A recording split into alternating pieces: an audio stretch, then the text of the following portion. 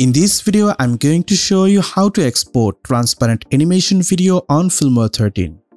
So you can see this is our animation which I want to export with transparency.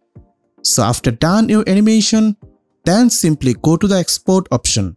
In here first set your name and then set location. Then go down and go this format option. From this drop down select this GoPro Cineform format. And then set resolution and frame rate as you like. Then again go down and activate this export alpha channel. After done, simply click on this export button.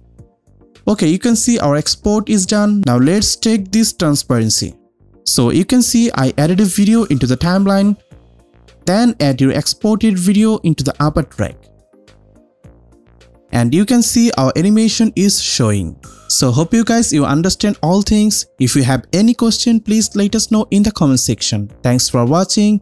Goodbye.